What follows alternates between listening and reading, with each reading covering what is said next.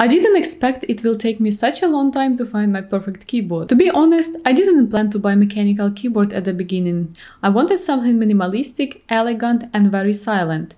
Mostly because during my student years my roommate had a very noisy and annoying keyboard that he used to play games all night and I could hear it even with the double closed doors. Also, in case I wanted to bring my keyboard to the office, my colleagues would hate me if the keyboard was too loud as we sit very close to each other. I was as well considering ergonomic keyboards, but I am still not ready for such a big change. I work as a programmer and in my free time I also use my keyboard a lot. I wanted to have RGB lights so I could give my home office different moods. Unfortunately, I couldn't find any not mechanical keyboard with RGBs, so I decided to choose something from mechanical. I wasn't quite sure exactly what I want, but I had an idea that it has to be as silent as possible, full size, it should be a hot swappable keyboard, I wanted to build it myself, it should match the color palette at my home office, and it should be not wireless. It was hard for me to decide myself what keyboard to choose, so I asked my community on Twitch to help me, and they actually were very helpful. Apparently there is a lot of types of switches and some of them sound very similar, but from what I found out, they can be rated in a following order. From my quick research, I decided that I really want the Cherry MX Silent, but at the moment making the purchase, I couldn't find any of those available in Europe, and I decided to go with brown switches, and in my opinion, they don't sound that different from reds. So next I need to choose a barebone keyboard. There are 5 different types of keyboards available. The first one is full size, 100%, and it has 104 key. Full size compact is 96%, has the same amount of keys but reduced space around them. So in my opinion, it makes layout a bit weird, and I believe I would be hitting some random keys while typing. The TKL, or 10 keys less keyboard, is basically as usual keyboard but without a numpad. It typically has 87 keys and it's much easier to carry around if I decide to bring it to the office. 75% keyboard looks alright. These keyboards are not very common and are more compact version of TKL. 65% keyboards are also not very common compared to 75% keyboards. They do not have the raw function and home cluster. 60% keyboards I found the most popular and very easy to find, also very easy to customize, but I program and I use function row a lot. So as a programmer, I wouldn't go lower than 75% keyboard. But considering that 75% is not that common and I want to have a custom keyboard, also it doesn't make sense for me to choose the full size 100% keyboard because in 99% of cases I don't use numpad. Other few important things to consider while choosing a keyboard base. The first one is a keyboard layout. I live in Denmark and Danish layout usually has enter looking like this. This is ISO layout, and in ANSI layout enter looks like this. The first one is more common in Europe and the second one is more common in the US. After my 3 days research, I found that there are more design choices and better variety of keycaps for ANSI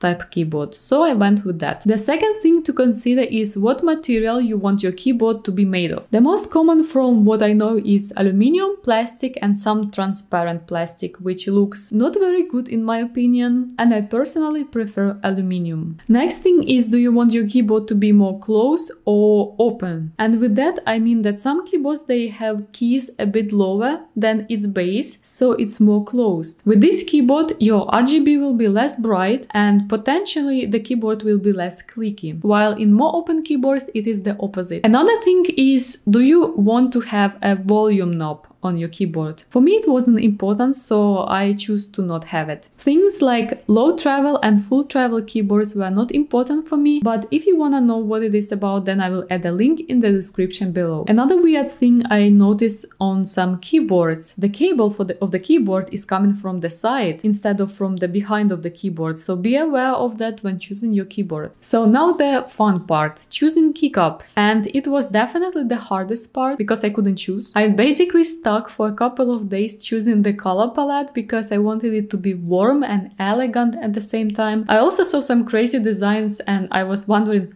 who would ever on earth buy something like that? Yeah, so I couldn't decide what color of keycaps I want, so I decided to go with the white and use RGB light to create the mood. I went through the list of requirements and unfortunately there was no way I could find all these parts in one online shop, and it was also impossible to find it in Europe. The bare bone I would have to order from the US or the UK, as well as switches. Keycaps I found in Danish shop and Amazon. I was too impatient to wait for all these parts to arrive so I could use my new keyboard, so I bought a pre-built hot swappable TKL keyboard from Glorious. It's not sponsored, by the way. I got it in 2 days and the keys sound great even without loop. So far using it for 3 weeks and I'm happy with my choice. By the way, if you're buying a new keyboard, remember to buy a wrist rest. It will make your typing experience much better. And thank you for watching. We'll see you in the next one.